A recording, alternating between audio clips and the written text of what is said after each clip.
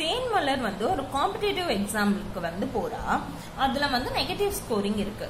எவ்வளோனா ஒரு மார்க், ஒரு இன்கரெக்ட் ஆன்சர்ஸ்க்கும் ஒரு மார்க் ரெடியூஸ் பண்ணுவாங்க. ஸோ ஒரு கொஸ்டினுக்கு வந்து அவ தப்பா ஆன்சர் பண்ணானா அதுக்கு ஒரு மார்க் ரெடியூஸ் ஆயிடும். ஸோ பேப்பர் 1ல அவ 25 கொஸ்டின் ஆன்சர் பண்ணிருக்கா தப்பா, ஓகேவா. பேப்பர் 2ல 13 கொஸ்டின் தப்பா ஆன்சர் பண்ணிருக்கா. அப்போ மொத்தமா அவளுக்கு எவ்வளவு மார்க் ரெடியூஸ் ஆகும் அப்படின்றதான் கொஸ்டின், ஓகேவா. ஸோ ஃபர்ஸ்ட் நமக்கு என்ன தெரியணும், ஃபார் ஈச் இன்கரெக்ட் ஆன்சர் எவ்வளவு ஸ்கோர் -1, ஓகேவா. அப்போ பேப்பர் 1ல எவ்வளவு அவளுக்கு மைனஸ் கிடைக்கும், 25 ஆன்சர்ஸ் தப்பா பண்ணிருக்கா. அதனால 25 into -1 -25.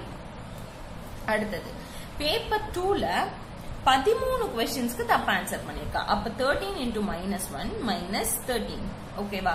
சோ இது ரெண்டுத்தையும் ஆட் பண்ணா மொத்தமா அவளுக்கு எவ்வளவு மார்க் ரெடியூஸ் ஆகும்னு நமக்கு தெரிஞ்சிடும். சோ ரெண்டுத்தையும் ஆட் பண்ணுங்க, 8, ரெண்டும் மைனஸ், அதனால ரெண்டுத்தையும் ஆட் பண்ணோம். 8 3, so 38. ரெண்டுத்துக்கும் மைனஸ் சிம்பிள் தான் இருக்கு. சோ இங்கேயும் மைனஸ் சிம்பிள்.